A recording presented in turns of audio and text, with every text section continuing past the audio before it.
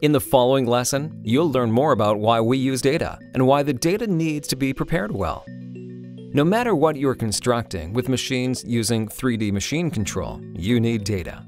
Data is the key prerequisite for running the machines in a precise and cost-effective manner. We need the right 3D models with well-prepared data, and ideally only the information needed for the machine construction tasks.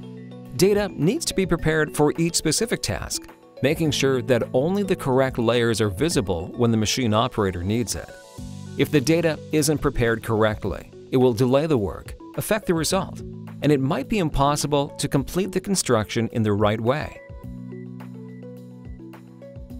When working with machine control, 3D data also implies the use of a coordinate system. Coordinate systems play a vital role because the use of the correct coordinate system ensures that the construction is proper and in the right place. And finally, the 3D machine control solution can provide as-built points which are essential to document the work that has been done at the job site. Due diligence data preparation is a recipe for an effective workflow on site, and when it has to be right.